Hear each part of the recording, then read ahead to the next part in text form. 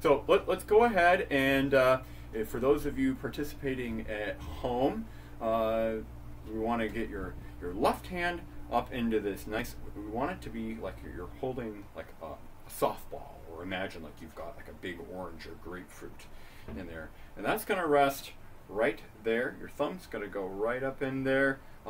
On some French horns, they actually have two sets of crooks or two sets of pipes, which can be changed using your thumb. This one is a single horn, so it only has one set. And you want your fingers to rest nice and gracefully right up on the top of those valves, which are flat. Right? They look like spatulas. All right. Okay, and with no disrespect to our men and women in uniform, give a nice salute. And you're going to turn that over, and that's going to go right here in your bell. All right. So now we've got the instrument kind of right where we want. We're going to be able to manipulate this really, really well. And we're just going to pull it up, and you get the mouthpiece nice and wet. Remember with that buzzing sensation we did?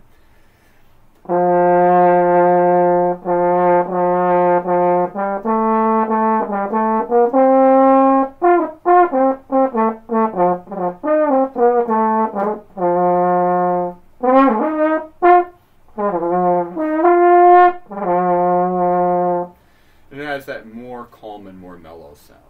Now sometimes French horns, especially if we want to get that sound nice and blasty, they'll pull their horns up like this, and get them up out of the stand or out from sitting where they're sitting. Something a little bit more unique about the French horn, you'll notice that the valves are connected to these circles up here, and that is because this is, the valves on a French horn are not pistons like a trumpet that go up and down. They are rotors. They spin inside the valve casing.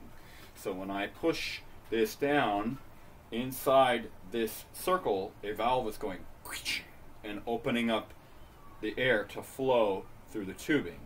And then when I let up, it goes and snaps back.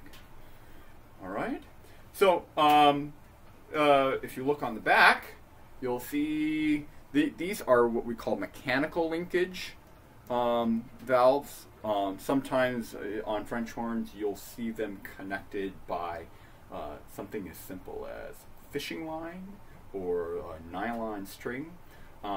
Whatever it takes to get them connected. This one just happens to be connected by mechanical linkage and a little bit of a really cool little bearing. So that's the French horn. Again, has that nice mellow sound, but there's nothing French about it. Is it Italian? Is it Latin? Is it German? Is it French? Who knows? It's a universal instrument. It's really, really cool. As far as what the parts it plays, it's a little bit lower, kind of stuck somewhere in between a trombone and a trumpet. So can cover some of the melody, but definitely likes to play some of those nice alto level harmonies, etc., etc. All right, so this has been the horn in F, and this has been another episode of Mr. V's Garage Band. I want to again thank all the essential personnel out there, our people in uniform here keeping us safe, all you medical personnel who are out there doing the thing, keeping us happy and healthy, and some of the unsung heroes out there, like the people out there stocking the grocery store shelves. I went out and did our grocery shopping for the week this morning. You folks out there are doing a great job. Please know that we are extremely thankful for all that you do, for allowing us to remain home and do our part to help flatten the curve, as it were. And I don't know if we'll be back on later tonight to do another instrument. We'll see how the kids are doing outside the bunker. We've had a little bit of cabin fever. All right, folks, I hope you had a blessed and wonderful Easter, and that you're having a great Easter Monday. And this is Mr. V signing off from the bunker in Cambodia, and we'll catch you later.